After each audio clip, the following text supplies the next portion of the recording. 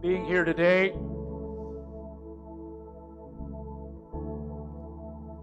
It's a season to, as always, to remember the Lord's coming to this earth. It's the greatest story. It still holds a sense of honest, a sense of absolute miraculous to think about, beyond us, hard to comprehend. Our God coming to this earth, becoming flesh, living among us. We dealt last week a little bit about just that very thing, that He came down into our world. He walked among this earth. He was tempted in all things. He understands pain. He understands all the stuff that you and I go through every day. Every bit of it. There's nothing that He does not understand. And so I thought I would take us to the Gospel of Luke, chapter 1 this morning, and just take some time to talk a little bit about the story of the forerunner of Jesus. And how many know who that is? John the Baptist. And he is a forerunner prior coming to Jesus Christ. God was moving at such a time as it was. Our story begins at verse 5 in chapter 1 of Luke. We'll call this In His Time. In the days of Herod, king of Judah, there was a certain priest named Zacharias. I love that name. Say that with me. Zacharias, of the divisions of Abijah, and had a wife from the daughters of Aaron, and her name was Elizabeth, and they were both righteous in the sight of God, walking blamelessly in all the commandments and requirements of the Lord. And they had no child because Elizabeth was barren, and they were both advanced in years. Now it came about while he was performing his priestly service before God in the appointed order of his divisions, according to the custom of the priestly office, he was chosen by lot to enter the temple of the Lord and burn incense. And the whole multitude of people were in prayer outside the hour of the incense of offering. And an angel of the Lord appeared to him, standing to the right of the altar of incense. And Zacharias was troubled when he saw him, and fear gripped him. But the angel said to him, "Do not be afraid, Zacharias, for your petition has been heard, and your wife Elizabeth will bear you a son, and you will give him the name John, and you will have joy and gladness, and many will rejoice at that birth." What a story. What an amazing event that occurred in a man that was called by God to, as a priest, to go in, and it was his, by lot, was chosen to go in and offer incense. It was an important job. It was so important, in fact, you were not sure if you were going to come out alive. Literally.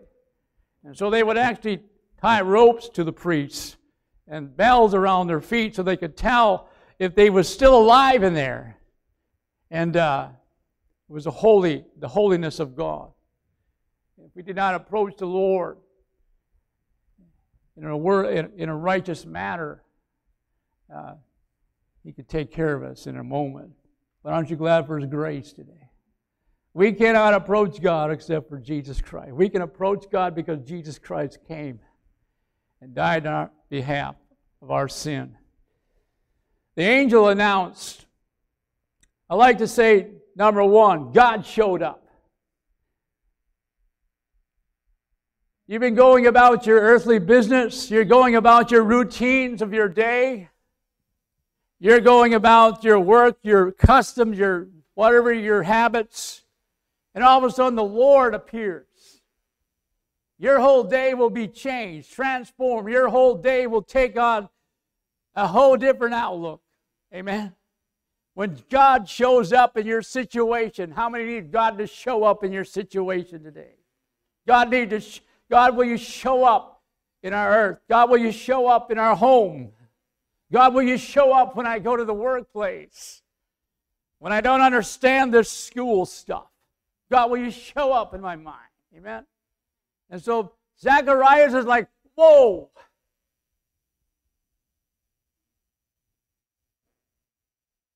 He wasn't expecting what he was going to receive that day. I mean, sometimes God answers your prayer, you said, oh, you're a little bit surprised. Come on. Why should we be surprised? Come on. God is with us. God came to dwell in our hearts. God has a message so often. God has a message for you. It may be just one word. It may be just trust. It may be just seek me. It may be just simple, be at peace. Be still. Look to me. Zacharias was troubled, verse 12, when he saw him, and fear gripped him. We cannot stand in the presence of God without being affected. We cannot be in the presence of God and really be in the presence of God and not be changed. Something happened. And that very moment, he began to be afraid. He began to think, oh my, what is he going to say to me? And then he begins to say these words. Your wife's going to bear a son. What? You're going to have a son. I wonder what he was thinking. Yoo-hoo! Oh, great! I could use some help around here. But it was beyond that. You will have joy and gladness, and many will rejoice at his birth. What are we talking about? Who are we talking about here? We're talking about John the Baptist. He's a forerunner to Jesus. He will be great in the sight of the Lord. He will not drink wine or liquor, and he will be filled with the Holy Spirit.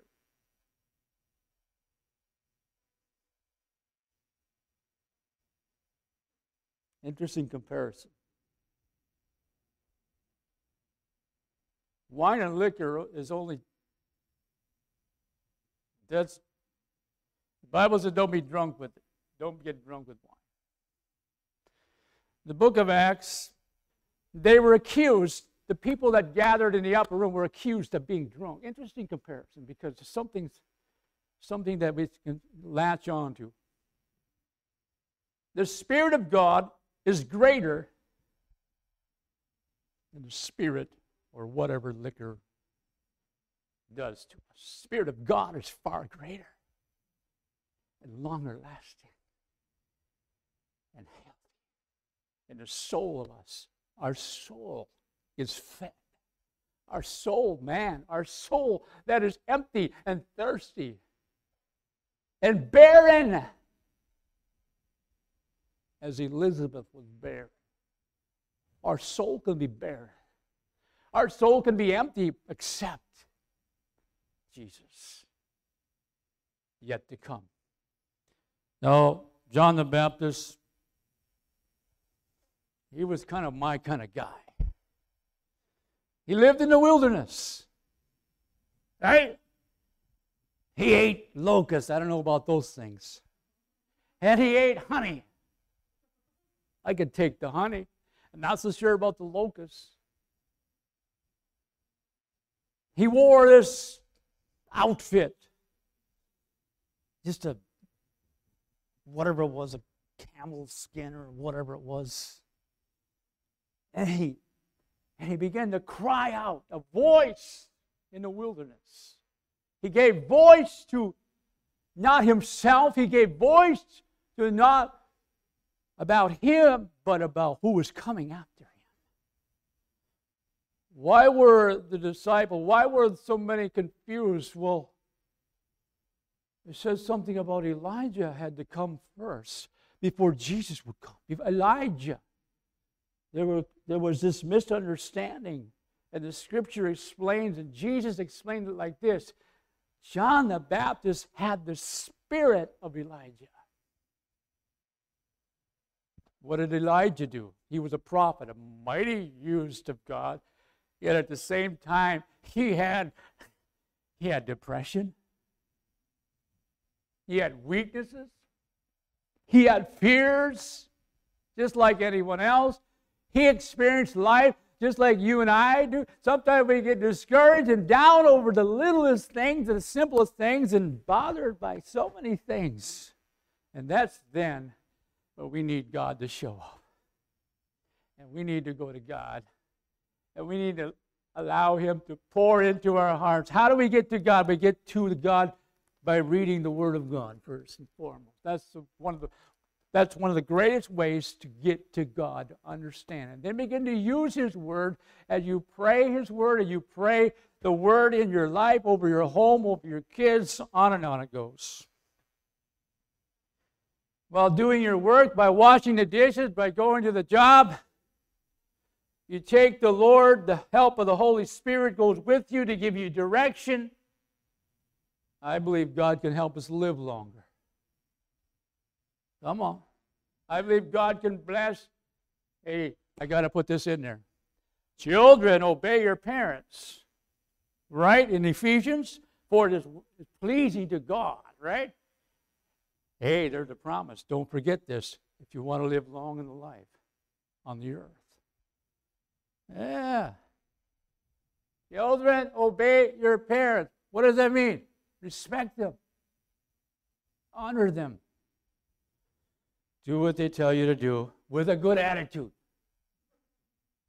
Do I have to? Do I have? Oh, you know. What would life be like if we would just do it?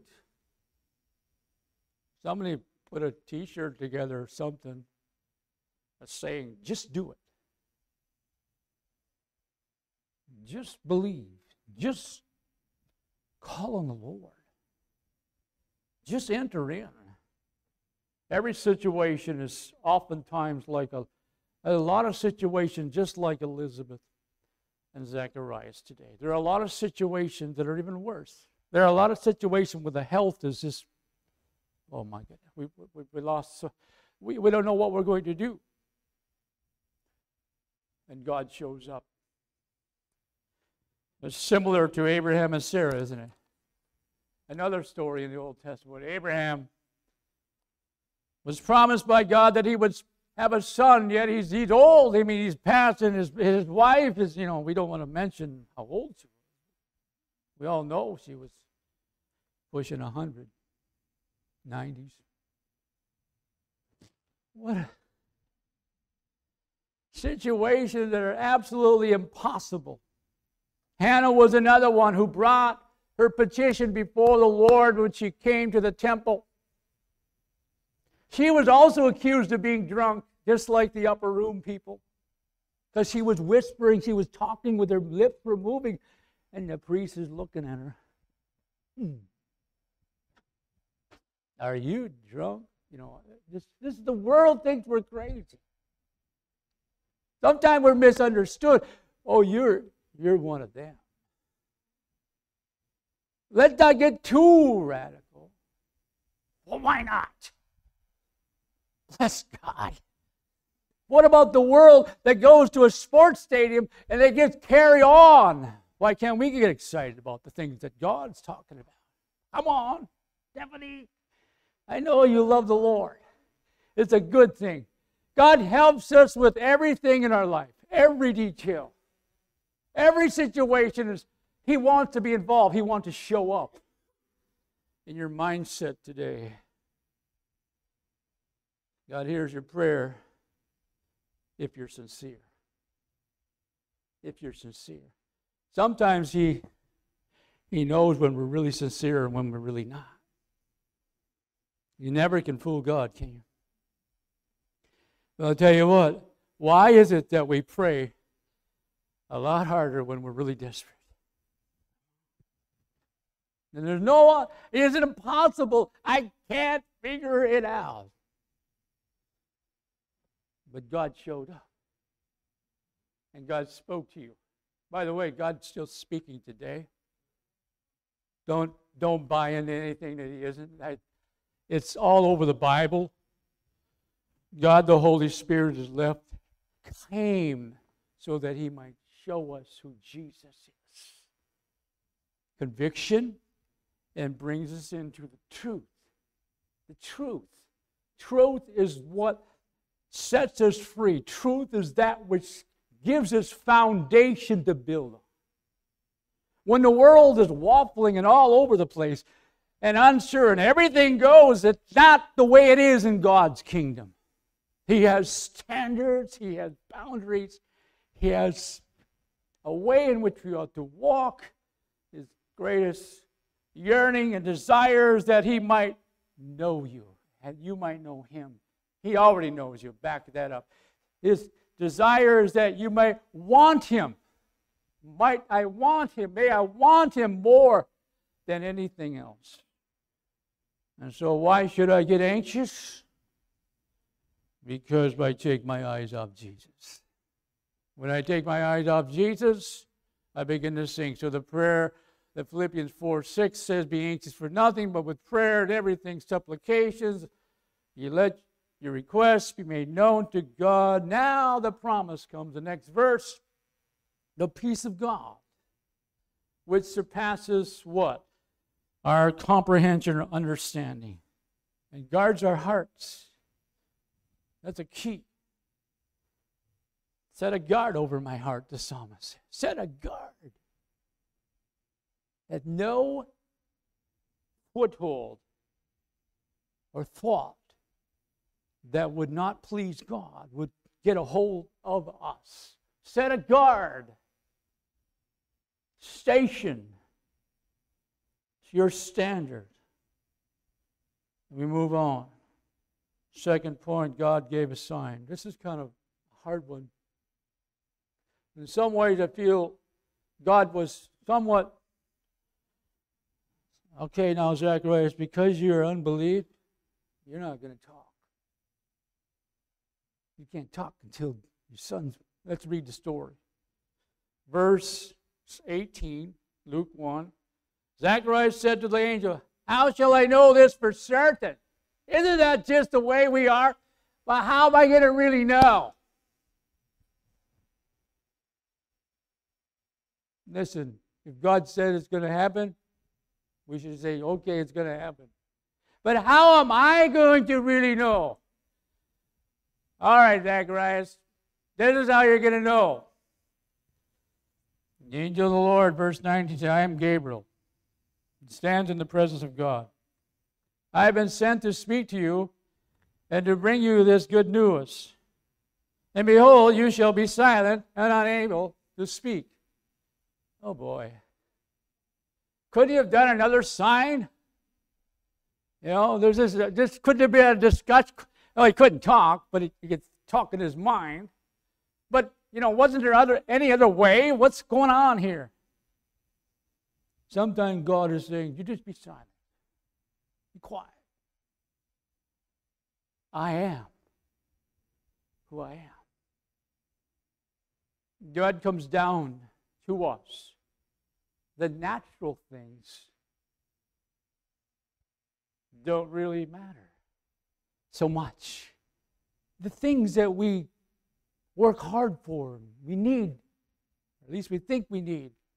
The problem is sometimes when we pray with only things we want rather than we need. I'm not going to get into it. You figure that out. What is the most important thing? Well, that I might know who God is, number one.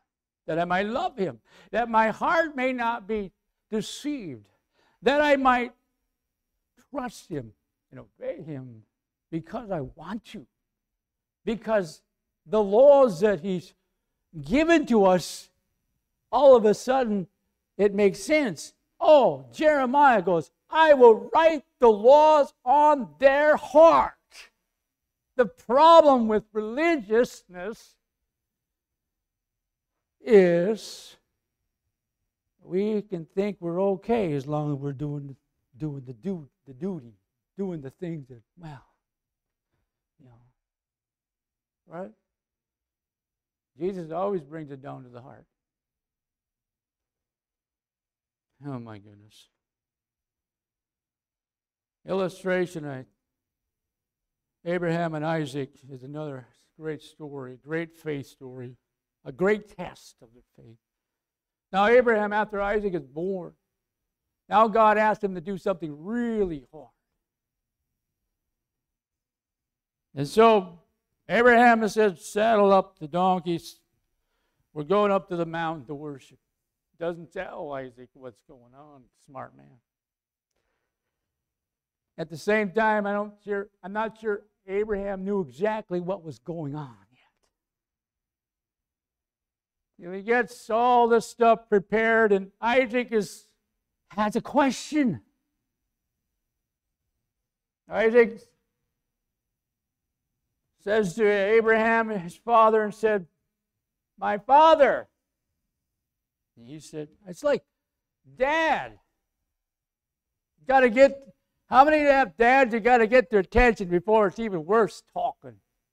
Come on. You've had dads. It works with your kids too. If you're going to talk to your kids, you got to get their attention first. Just like God got Moses' attention in the wilderness by the burning bush. Another story. And he said, "Here I am, my son." He said, "Behold the fire, the wood. Where's the lamb for the burnt offering?" And Abraham said, "God will provide himself the lamb for the burnt offering." Fascinating story, because Abraham was following through with this. By now, Isaac, he's bound, he's on the altar. And Abraham's got to be looking up to God, thinking, "I don't understand, but I'm going to trust you." And it was then God said, enough. Don't. And God is testing Abraham's faith. And sure enough, it's just like God. There's a ram caught in the thickets. There's the shadow. There's the foreshadow of who Jesus is coming. Isaac, also a type of Christ, having the wood on his shoulder or back, carrying up the mountain. Jesus carrying the cross. Jesus becoming the sacrifice. So God has been speaking to us for years and years and years. Thousands of years. To mankind. He's still speaking. He's still whispering. By the help of the Holy Spirit, may we have ears to hear. May we have a sense of what we're doing is in the heart of God, is it ordained or orchestrated by God Himself, that He showed up in your life whenever it was that day. Maybe it was when you were young. Maybe it was in your middle ages. Maybe it was in your later time of life. But maybe it's just lately you're getting renewed and started again in your faith. John the Baptist, he grew up. Isn't it amazing? If you live long enough, you see lots of kids grow up and then they have kids. It's just an amazing thing. It's just the cycle of life. But John the Baptist grew up, and the day came when he began to proclaim the things of God. Back to the stories. Meanwhile, Zacharias is muted. He's on hold. Right? I don't know if I should say what I just thought. Come on. Bear with me. You've thought it too, haven't you? I wish you should just turn off sometimes the noise, the voices of the enemy. Here's how we can do it. We just say, "It's enough. The enemy, get behind me. That's enough. In Jesus' name. I am His. He is mine. And I'm going to listen to what He's saying. I cannot accept the deception. I do not buy into it. Don't beat yourself up over things like, I'm no good. I'm a failure. It'll probably just fail anyway. A lot of negative. The enemy always produces negative. He wants to chisel away at us, chip away at us, bring you down as far as he can. But enough. Enough, silence. Zacharias, I have spoken. And so now he waits. And he thinks. And maybe he can write on a paper. When they were confused about his name, they thought, well, you know, John, there's no relative in their family named John. What? Are you crazy? Put it into modern terms. God is out of the box. Right? God can do anything he wants to. I'm so glad he is who he is. And in your situation, in your circumstance, God is wanting to speak to you to give you the wisdom that you need. So God comes through. Point 3. God comes through for Elizabeth and for Zechariah. Finally, the people were waiting, wondering, verse 21 of Luke's Gospel 1, were wondering what is going on. They're wondering if he's still alive. That's what they're wondering. They're wondering, are we going to have to go in? And finally, he comes down, not able to speak. Verse 22, and kept making signs to them. I don't know what he's, maybe there was some kind of gestures. And finally he comes when service was ended. He went back to his, finally when he was, he was unmuted. It took a while, but God came through. It came about when the days of his priestly service were ended that he went back home. Listen, friends. God goes with you when you go home. When you leave this place today. God is with us always when we allow him and we open our hearts to it. God is with you when you go to the workplace or to your school or to a visit somewhere in this world. God is on the other side of the world, right? He's all places. And after these days, Elizabeth, his wife, became pregnant. She kept herself in seclusion for 5 months. That's an interest. She just kind of wanted to hide out. And though this is the way the Lord has dealt with me, she's like, I can't believe this. God loves me. God has had favor upon me to take away my disgrace among men. Having children was a huge deal in that day. If you don't have kids, it was like, man, God's got it in for you. It's like they were saying, you something wrong with you. It was just a culture thing. But God came through just like he came through for Joseph and Mary, who are also the next story. Who next week we'll pick up on the Joseph and Mary story. Remember, God is a God of detail. Oftentimes, we don't know what to do, and you don't know what to do, you just wait. You station yourself and wait. Hunker down. Wait on the God until he says move. Like they were passing through the wilderness, the plow would move. Right? In the day, there was fire at night. In front and behind. God showing up again to his people. You know what, friends? God wants to show up in your situation right now, with your family, with everyone in some way, in some form. I would ask you to lift your hand. If you're somewhere kind of a crisis, somewhere, somehow in your family, you probably lift your hand. Somehow there's a crisis. going on somewhere. Crisis. There's always a crisis. There's always people who are stressed out. That close to giving up. Friends, God needs to come through again. And He will. He will. He will show up. He showed up on this earth so many years ago, so many thousands of years ago. He showed up. Guess what? He's going to show up again. Until then, we walk by faith. I don't have all the answers. Don't expect me to have all the answers. I can only say, look to God, trust God, seek God.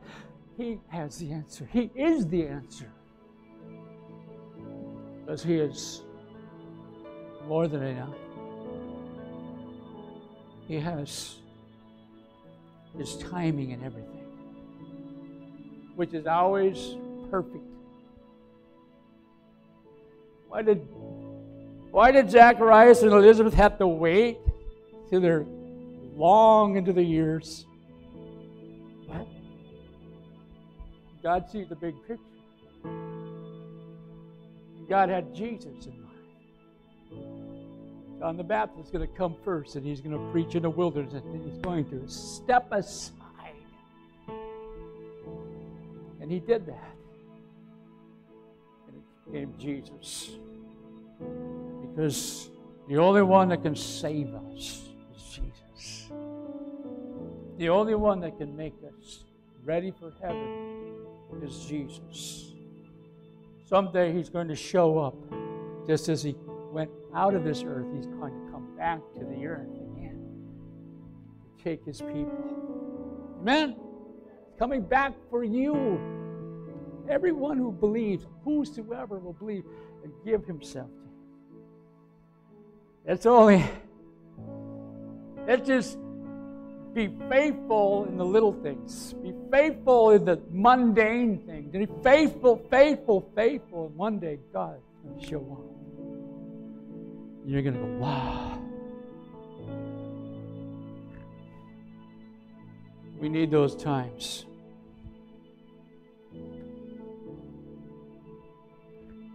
Take time this season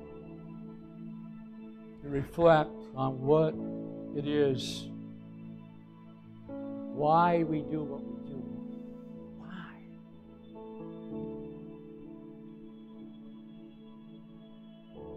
If this all said and done, and we all go back to our home,